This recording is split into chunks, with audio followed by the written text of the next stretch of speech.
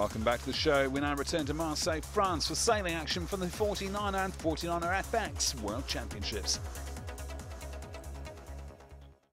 On to the semi-finals at the 2013 Seiko 49er and 49er FX World Championships as the teams turn on the style going into a climatic day of racing. 4 races for each of the men's and women's semi-finals as all eyes are now turned to Marseille to see the top 20 men and women push their boats hard and themselves even harder in the battle for podium places. Preparing in the boat park ahead of racing, it is crucial to check everything on the boat and for the sailors to plug into a winning mindset to deliver their best. In the 49er Gold Fleet, another demanding day of racing, with the unpredictable breeze delivering unpredictable results for the teams as they went head-to-head in the intense 20-minute battle around the track. The pace of racing has moved up a gear. One mistake in these short, sharp races and there is little chance to recover. Making a strong start in this semi-final series is crucial to establish the pecking order, but for many today, race finishes at the front of the fleet were followed up with results further back in the pack. Austria's Bilstein and Husel, one of the youngest teams competing, launched their attack with a strong 4th place before gravitating towards the back of the fleet to finish race 2 in 16th and close the day with an 11th and 2nd to move up to 3rd overall on the leaderboard. Great Britain's Fletcher and Syne, the world number 6 ranked team, and European champion silver medalists continue to hold firm in the 1st overall after a solid day.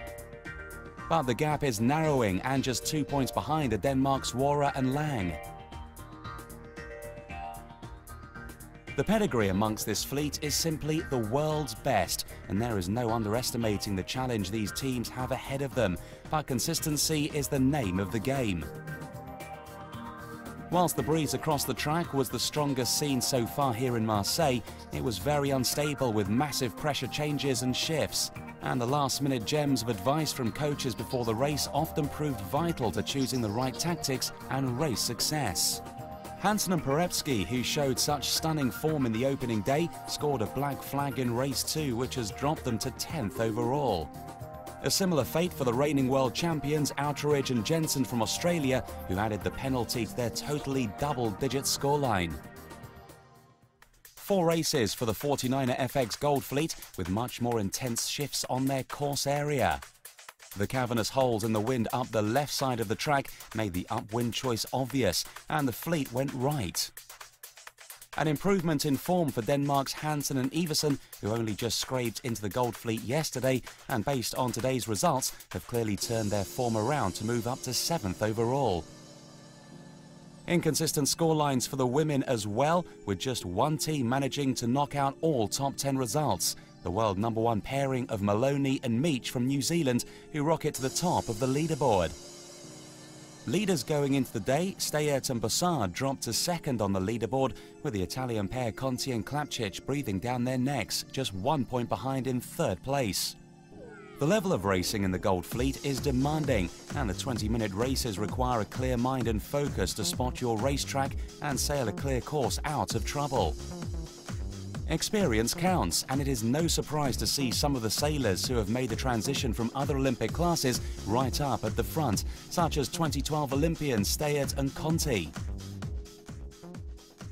It's the first Worlds, it's the second regatta for us. It was hard to manage everything and to be good on all race and on all bits. We did what we have to do today, and we tried to do our best, and it was 3 good races, and the last one was quite more difficult. The penultimate day of racing at the Seiko 49er and 49er FX World Championships in Marseille, and the pressure is on for teams striving to advance the top 10 finals. Right on cue, the much-anticipated breeze filled in, and with 4 20-minute races for each fleet, it was time to see the teams stretch themselves in more physically challenging conditions on this last day of semi-finals. First to race were the 49er FXs.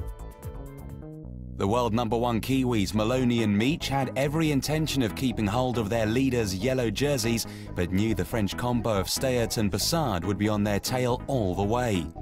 Stayard carries the experience of a laser radial World Championship gold, and both 2012 Olympians, the French team, have what it takes to win, despite still being one of the rookie teams. Perfect start line execution ensured they stayed close to the Kiwis, who relished the stronger conditions. A win for the French in race 5 helped keep them in second overall, but the day belonged to the Kiwis, who continued to count an all top 10 finish scoreline and wrapped up the semi-finals with a win in race 8 to advance to the finals in pole position. These are the favoured conditions for the European champions Nielsen and Olsen from Denmark, who made their comeback almost complete and move up to 4th overall with 3 top 5 results. Italy's Conti and Klapčić struggled in the first 2 races, but got back on track to finish second in races 7 and 8 and hold on to 3rd overall.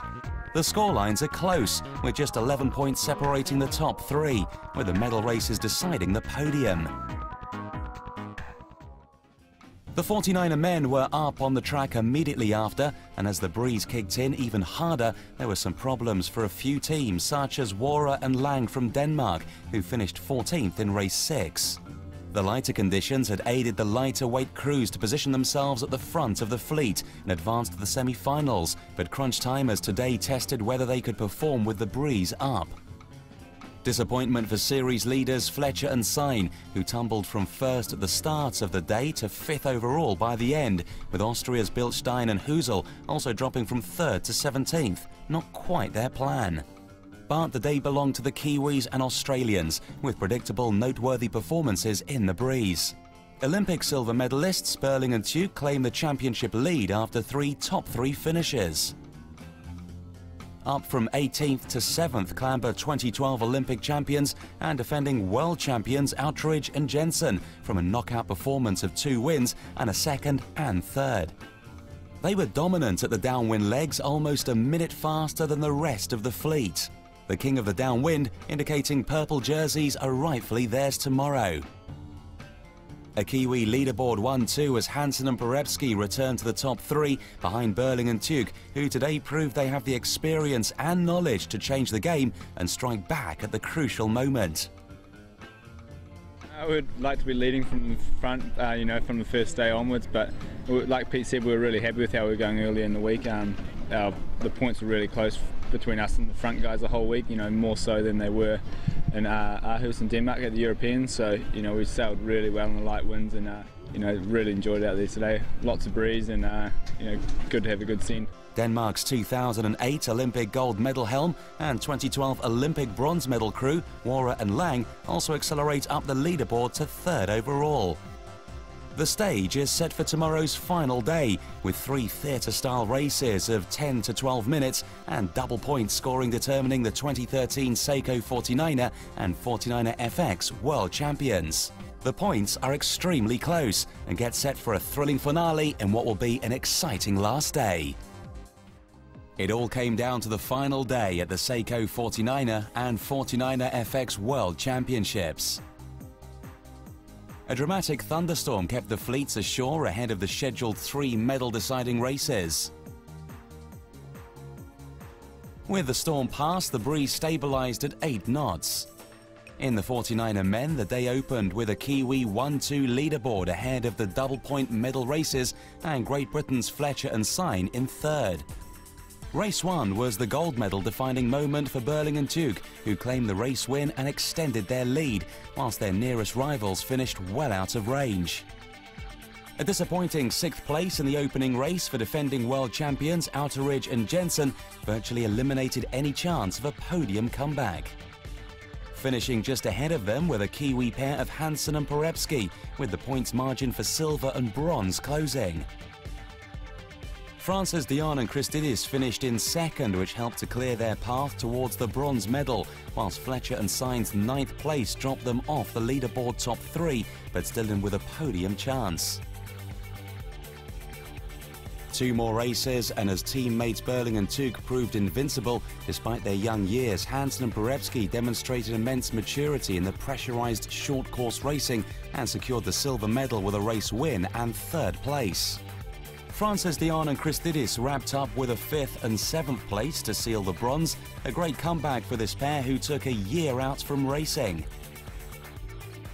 A stunning victory for the Kiwi teams, who give inspiration to New Zealand sailors after their America's Cup defeat. Yeah, I mean, all of us here were completely gutted for the boys, you know, or the whole team at, you know, Emirates Team New Zealand. And they all sort of realised that the boys gave their best shot and, you know, didn't quite make it, but that's the way racing goes. And for us, it was cool. You know, you know what Team New Zealand did, they sort of put sailing back on the map, which was good for us. And you know, we've just been going pretty good. You know, Pete and I have been going pretty good this week, and it was good to come away with a win today. Continuing the Kiwi surge was the team of Maloney and Meach, where leading the fleet and after securing a second finish in the opening race, managed to retain first place, with Francis Steyert and Bossard in fifth and holding on to second overall. It couldn't have got any worse for Italy's Conti and Klapčić, who finished last, but at that point still held on to third overall. Dominating the start was critical in the double point scoring 10-minute races.